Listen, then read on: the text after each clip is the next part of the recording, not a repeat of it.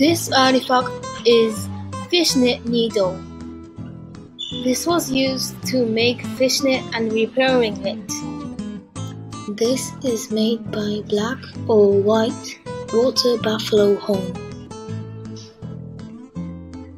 It's from the men of Black Thai. They are from Ho Bin in the mountain of Vietnam from the 20th century. Now the fishnet needle is not made by buffalo horn. It's made by plastic or machine. But for plastic, it didn't change so much. Only material changed.